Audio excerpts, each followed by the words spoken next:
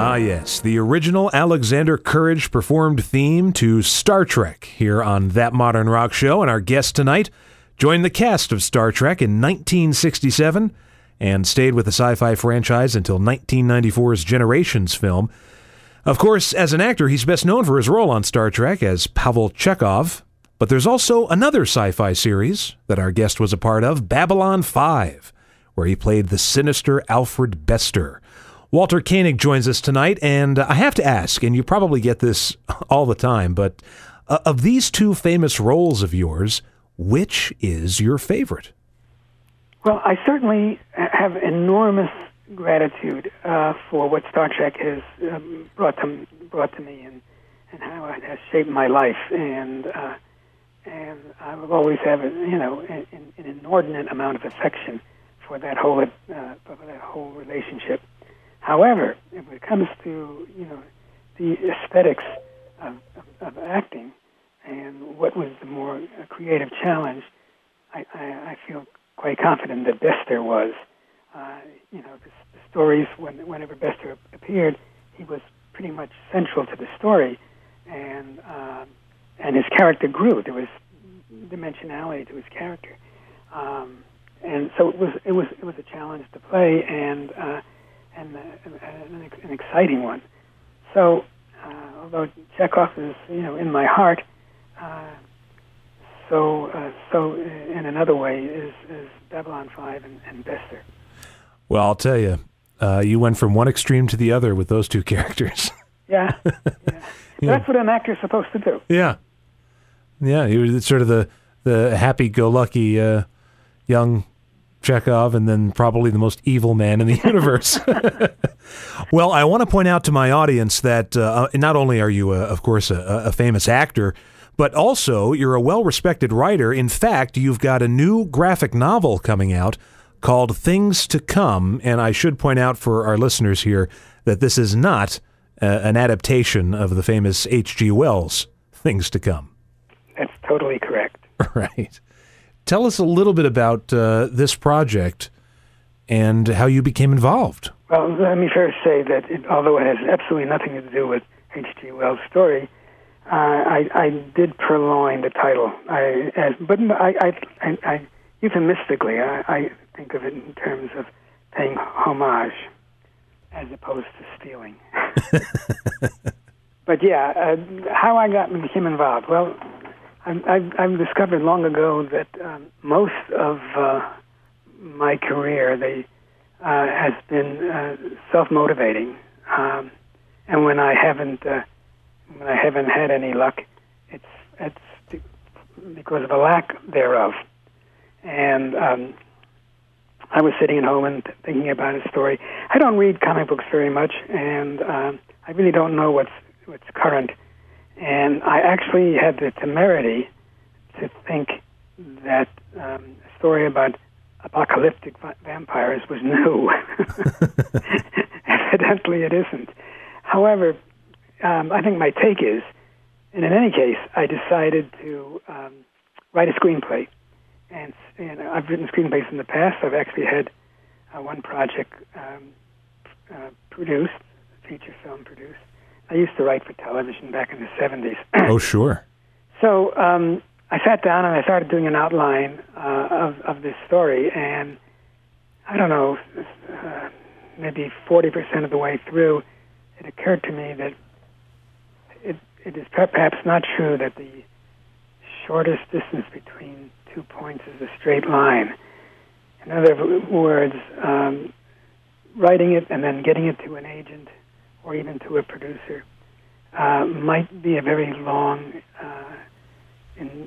involved process. Right. Whereas if I wrote it as a comic book, I have present. What I have is something very visual that can serve as a storyboard. And if anybody's interested in making it into film thereafter, they have a good idea what I had in mind. And then once I started writing as a comic book, I've written a few comics in the past, and I discovered once again, or I rediscovered that it's a fun process, and it's enjoyable, and that it's truly an end unto itself, as opposed to a means to an end. So, having reached out to a couple of publishers and gotten one to agree, I proceeded to write the story. And very soon after I had begun writing it, I was approached by a wonderful artist named Juan Carlos Baez, and he showed me his work, and I thought he was great, and I told my publisher about his work, and they got along, and they made a deal. So we really did this together. It's very much a joint effort, and his work, I think, is quite brilliant. And I hope a lot of recognition. I mean, he's a professional, and he's done professional work before, but I hope he gets a great deal of recognition on the basis of what he did for things to come.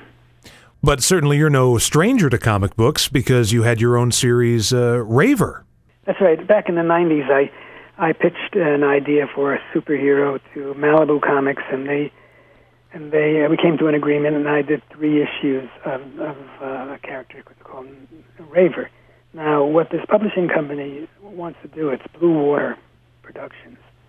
But in addition to putting to bundling the 4 issues of things to come together and making it into a graphic novel, they wanted me to write another issue of Raver, thinking that a lot of people have been reading comic books since the 90s.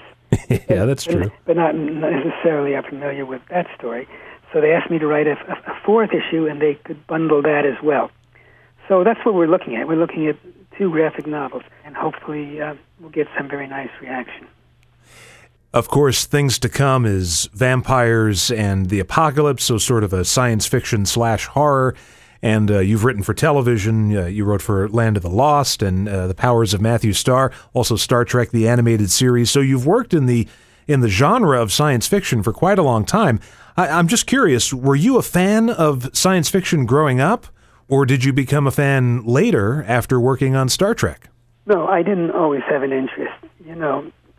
You have to decide, even in something as aesthetic as writing stories, you have to still determine where your market is and what would be most accessible. And because I've been identified with Star Trek and science fiction in general, that market is more receptive to me, and they're more curious and more likely to take a look at what I have in mind. So yeah, it was a very pragmatic move on my part to focus on science fiction. That isn't to say that in the interim I haven't done other things as well. I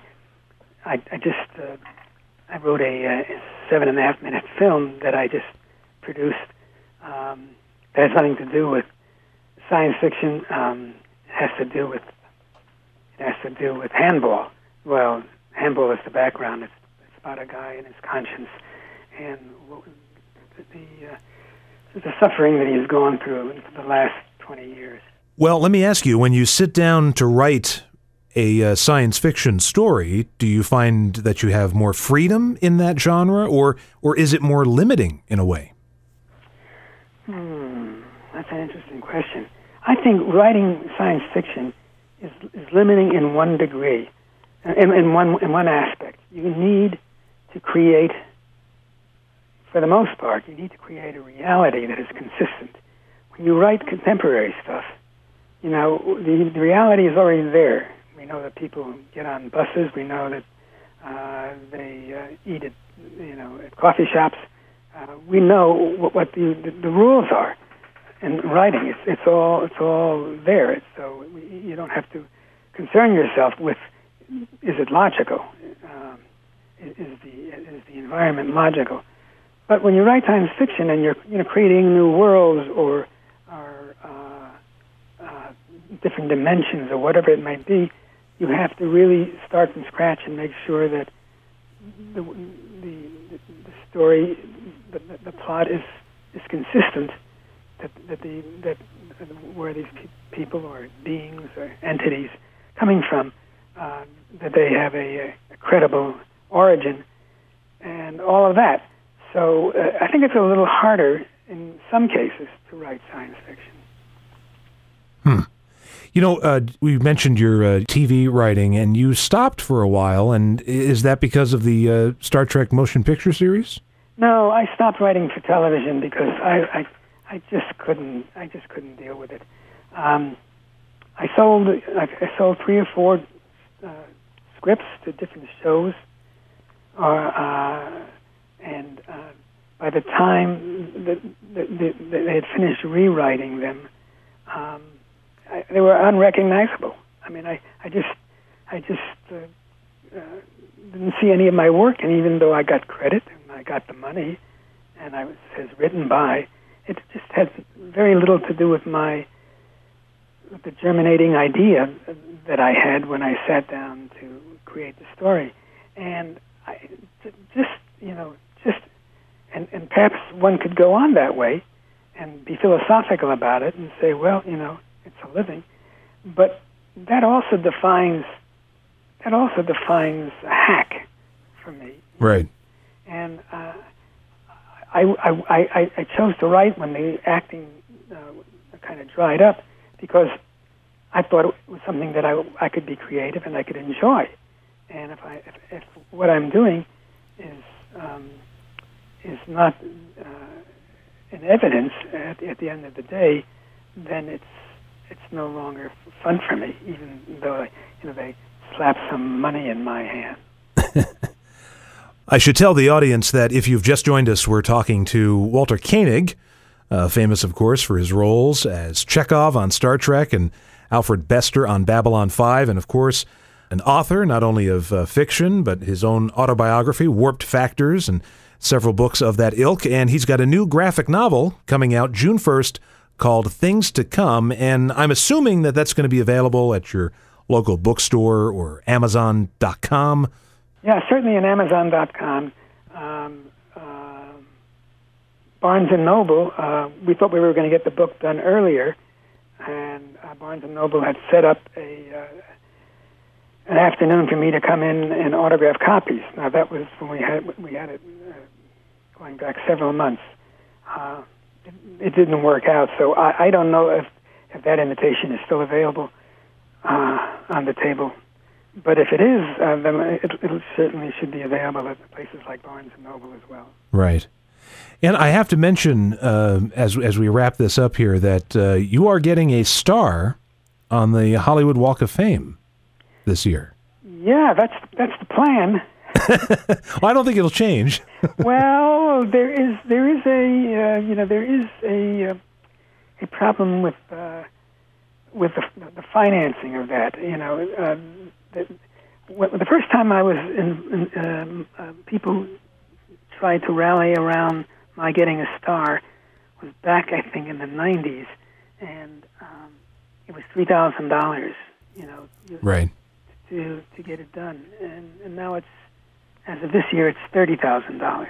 Whoa, that's inflation. Yeah, and whereas people before me have had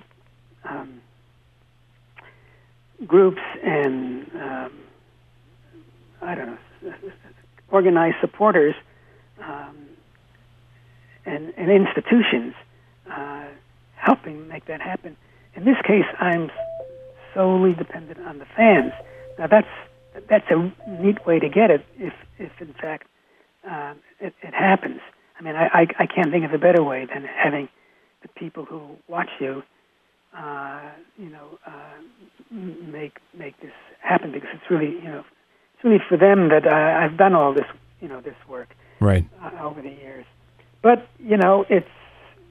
there are so many more viable and more important causes, one could contribute to. That is, I'm very reluctant to get out there and beat the bushes. It has to come on its own, and right now it's quite slow. We'll see. We'll see.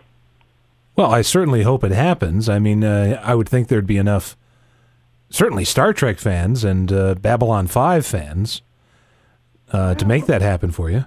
Yep. Well, that's the hope. Well, I want to thank you for coming on and talking with us again. The graphic novel Things to Come, June 1st, and there is a website, in fact, that you can visit for not only information regarding that, but also anything that Walter has going on. If you want to catch up with what Walter's doing, and that's walterkoenigsite.com. That's correct? That is correct. All right. Well, thank you again. It's been great talking to you. Go see. It's been a pleasure. The Babylon Project was our last